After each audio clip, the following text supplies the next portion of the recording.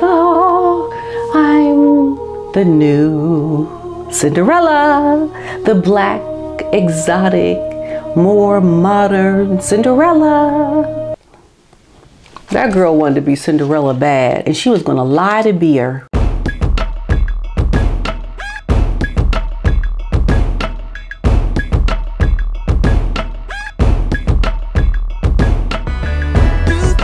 Hello YouTubers, welcome to my channel. I hope you're doing well today. I am so excited about what we're talking about today. And I think it comes down to everything that started in the beginning up to what we are seeing now is really going to start making a lot of sense to people who just did not get everything that was happening with the things that we were talking about. Samantha Markle is suing her sister Meghan Markle for several damages. Now there are several things that she's complaining about, and I'm going to be reading from some of it, giving you my opinion about it, because at the end of the day, if you are going to sue someone for doing harm, causing you damages, you're going to have a pretty good reason for saying that they have done this to you. Everything that had been said up to the very beginning, up to now, about Meghan Markle's character is really going to come out. And this is how you are going to know that the things that have been said about Meghan Markle have been pretty much on point by the things that are being said by Samantha here in this whole lawsuit. And I want to say that I'm very glad that Samantha has filed this. I think it's very much needed at this point, because I believe personally that not only Samantha, but Samantha's father, Samantha's brother, and other family members have been damaged by the lies and the fans of Meghan. And I don't care how much of a fan you are of someone, if you are doing things to cause distress to the family, you're part of the problem. And that becomes Meghan's problem, because for one, she's never spoken out against it. And it's like, if people are doing things on your behalf and you're allowing that abuse to happen and you don't do anything about it, you're part of the problem too. And because you have certain criticisms of someone doesn't mean you have to be mean and nasty. You know, you can be nice and just like, give someone, some constructive criticism, like, no, you shouldn't do that. That's not nice. There's a nice way to go about doing things, even if it's not giving someone a compliment. And that's what I've always tried to do on my channel, not to be mean or derogatory, but to say, hey, look, this is not okay. It's just not okay to treat your family like this in a way that's constructive. And like I said in my last video, if Meghan were just willing enough to listen, just listen a little bit to the criticisms that people had about her and the things that she's done, she would have easily been able to catch up on that and learn from it and be better. And she could have won the whole world over if she was just willing to listen. All right, so let's look at this complaint. Samantha Markle brings this action to defamation based on demonstrably false and malicious statements made by her half-sister for a worldwide audience, including roughly over 50 million people in 17 countries, and who've watched the Oprah Winfrey interview with Meghan Markle and her husband, Prince Harry of England. And this is the whole thing. All the things that Meghan was able to do with getting her platform enlarged is really going to play against her, because she has been in this Times Magazine article as one of the most influential people. She was on Oprah. She's in the royal family. Like, she has had access to people and platforms that most people don't get. And so this special platform that she was afforded gave her special privileges that she should have used very carefully. If you were put in a position to have something that not just everybody can have, you have to tread lightly with responsibilities not to abuse that platform. Samantha can't go up against this platform that Meghan has. Samantha can't say, okay, Oprah, I want to give my defense to what Meghan said. You think Oprah's going to listen? No, we know she's not going to listen because she didn't even listen to Mr. Markle when he left a letter outside her production offices. So she wouldn't even give Mr. Markle the opportunity to go against what Meghan is saying. And it's like, if you have this powerful platform, you can't just get up there and say everything that you want to say. You just can't get up there and saying nasty and lies about your family because, you know, unless they're going to get the other person's side of it.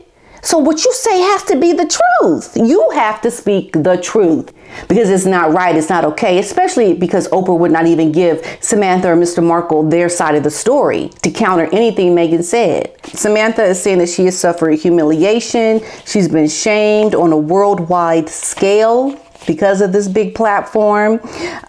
She's used her powerful resources, such as that of the royal families, public relations operations, to help disseminate and spread all of these worldwide lies about her, and premeditated campaign that she had engaged in to destroy Samantha's reputation, her credibility, so that they could interfere with and contradict all of the false narratives and the fairy tale life story that was concocted by Meghan.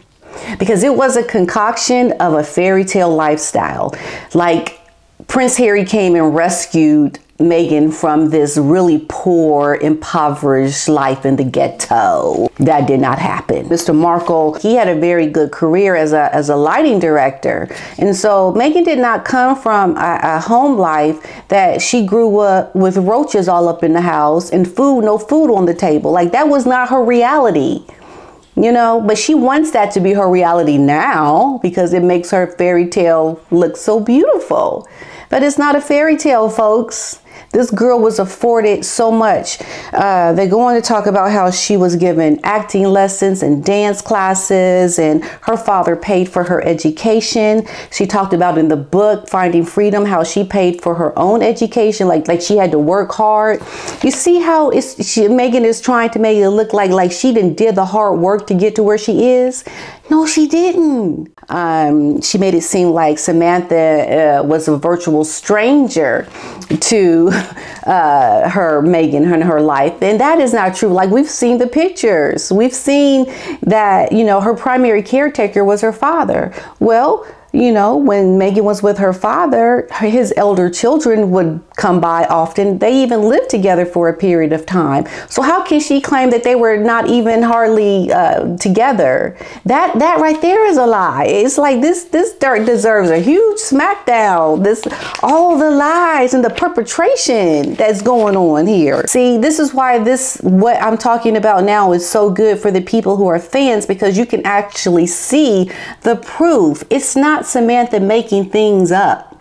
There are letters where Meghan was clearly trying to lie and say nasty things about her sister, malicious lies about her sister, in emails that she had sent to her secretary so that he could take that information to the publisher or to the authors of Finding Freedom so that they could put it in their book. Because there was no way that the authors of this book, Finding Freedom, were going to know certain things. So we know all of this information emerged as part of the 3-day hearing during which Associated Newspapers Limited, the publishers of the Mail on Sunday, are attempting to overturn a high court ruling that their publication of extracts from the Duchess's handwritten letter to her father were unlawful, breaching her privacy, copyright, and data protection. And so the only way they were going to know it was if Meghan gave the information to a third person, and then that third person gave it to the authors. And then Meghan and Harry can say, our hands are free. We didn't give any information to the authors, and that's true. But their secretary did, and they gave the information to their secretary. So you see how they try to connive their way and to lie and scheme and plot and plan. All of this. It is outrageous. Now, Meghan's defamatory email to her public relations secretary, Mr. Jason Kanoff, was not only published globally, like around the world globally, but it formed the basis for the full chapter in the New York Times bestseller, Finding Freedom. Yes, within that book, there was a whole chapter, chapter 12, that talked about the trouble began with Samantha Markle. Now look, anything that is in that chapter is going to come from the mouth of Meghan Markle. Now, Meghan assumed that Mr. Kanoff was her loyal servant and that her scheme to defame and denigrate her sister Samantha and her whole family would remain a secret. She wanted it to remain a secret. However, Jason, the public relations secretary, he gave that information up. He didn't keep no secret. He gave those documents to the courts. And then all the lies were exposed. So the disclosure and dissemination of Meghan's email proved that she had blatantly lied to the high-profile British lawsuit people that Meghan had filed against a prominent newspaper. So if she is going to lie and say that she did not give papers to the newspaper, to the authors of Finding Freedom, she's going to say this under oath, give this to a court. Do you think she's going to lie on Oprah? Okay, so after Mr. Jason Kanoff embarrassingly disclosed this information, including the defendant's incriminating email, Meghan was compelled to publicly apologize to the public, to the British courts, you know, and she said that she had forgot. She forgot that she had instructed Mr. Kanoff who was going to meet for several hours with these authors. She forgot she had sent them information. She forgot she told Mr. Kanoff about all these things she wanted him to tell the authors of the book Finding Freedom. She just forgot. Now, does anybody believe that? And this is why the YouTube channels that speak out about this, people who have had dealings with Meghan and know that she says a lot of lies, it's important that they speak out, because had they not spoken out, Meghan could have easily been able to go on this world stage and really fool the masses with the fairy tale. She could. And there are a lot of people that want to believe the fairy tale. But because we have been talking about this for so long, in the little baby steps leading up to like the big train wreck, a lot of it was already exposed. And so she, you know, has been able to get people to believe the lies, but not everybody.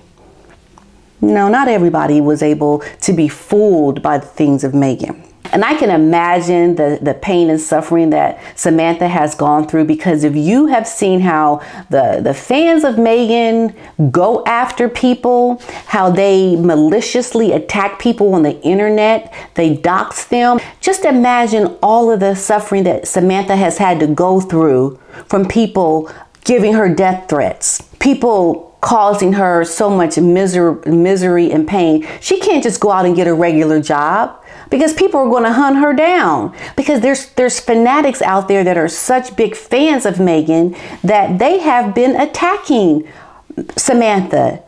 And all of that people do, that they think they're helping Meghan by acting this way, what they're actually doing is helping Samantha's case. So the meaner you are to Samantha, the more you are helping her case. You are helping her to win. She's proving her point by the bad behavior of people out there that think they're standing up for Meghan Markle.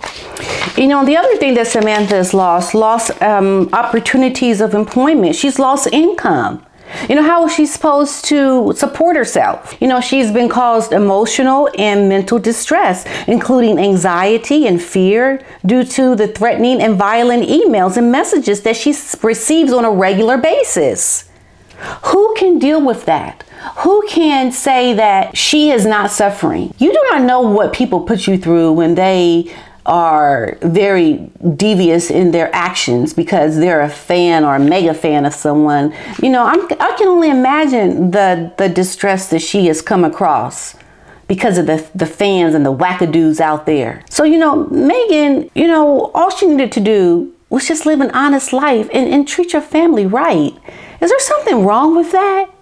I mean, do you really have to just kind of live your life isolated from the people that used to know you and used to love you and used to do wonderful things with you? Does the celebrity of being a royal, does it mean that much to you that you just got to deny your whole past? Is denying your whole past really making you an authentic person? Here in America, except for Oprah, they're not really on these big platforms that people can hear her story. Like in America, this stuff is suppressed unless you're looking for it. But if you're the average Joe Schmo family in America, where you just watch whatever comes up on the regular TV channel you watch, then you're never going to see it.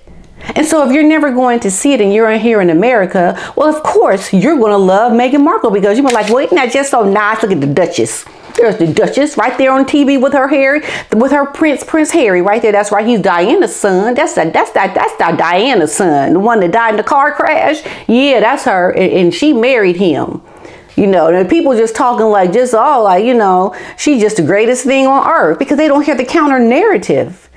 All they hear are the puff pieces by these, you know, entertainment shows that speak highly and they speak so negatively about Meghan's family. And it really must be so infuriating to the family of Meghan's because they know the truth. Because they've been with this girl their whole lives. They know what she's done. The rest of the world doesn't know.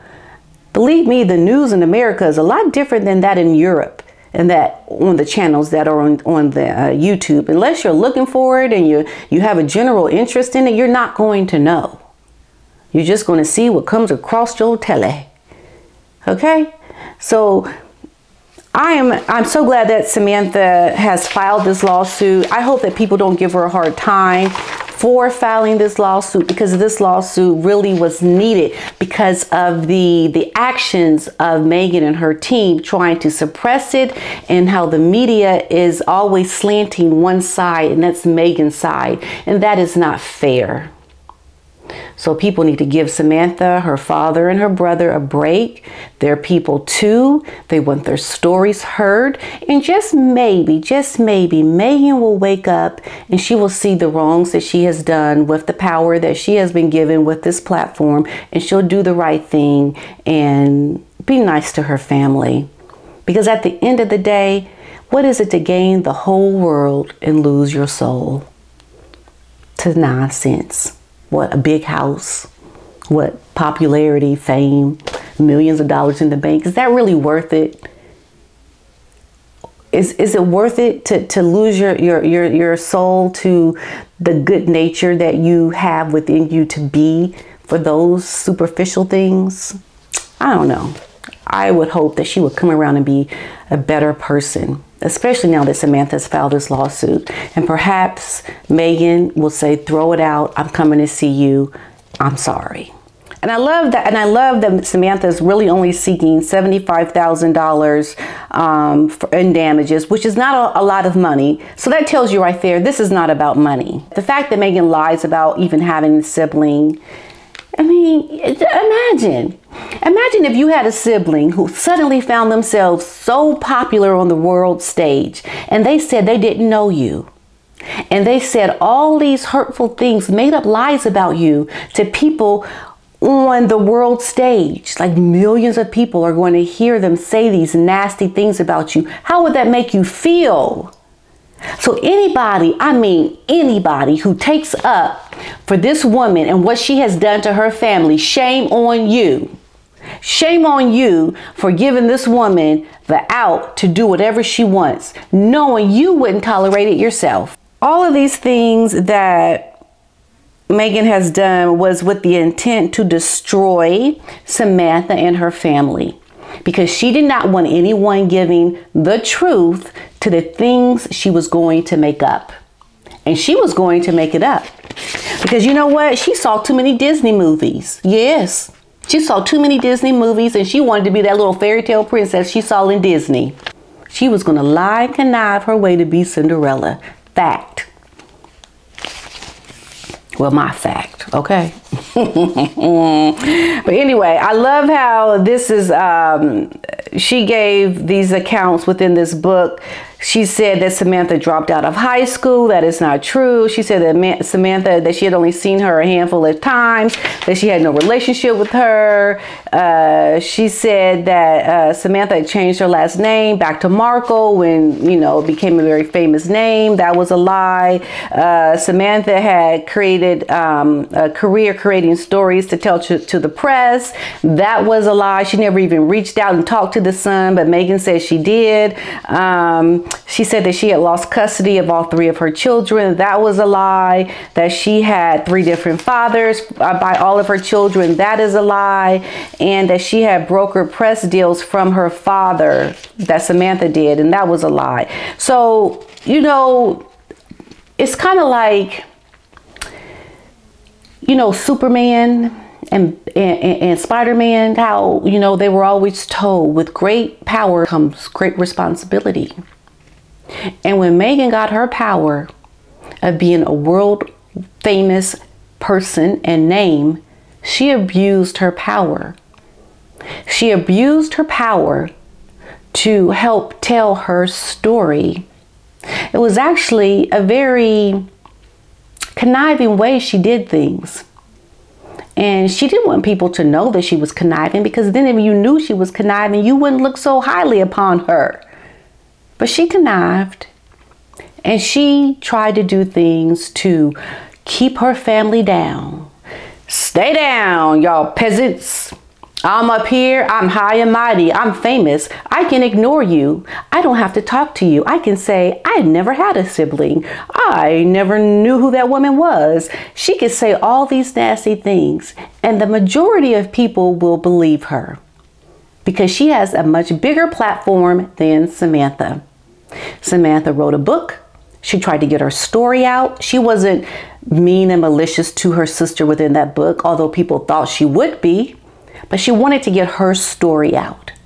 And not one person can tell me that if someone was lying on you, if someone was telling lies about you, you would do the same thing. You would try to give a rebuttal to someone's lies. And you cannot fault Samantha for trying to do the exact same thing that you would do too. Give her a break. And for once, just listen to what she is saying, and you'll maybe learn something that you never knew before.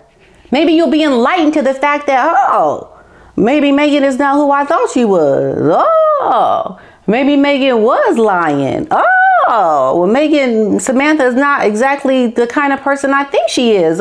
Oh, maybe Mr. Markle really did have a heart attack. Oh, like all these revelations that come to your head. So just try to put yourself in the same position as Samantha and her father and her brother. And if you had someone that was famous that suddenly started lying about you, how easy would it be for you to get your voice heard and to defend yourself? She has the right to defend herself. And if nobody will give her the interview that has a big platform to allow the whole world to hear what she has to say, well, then you know what? What do? You file a lawsuit and you say, you know what?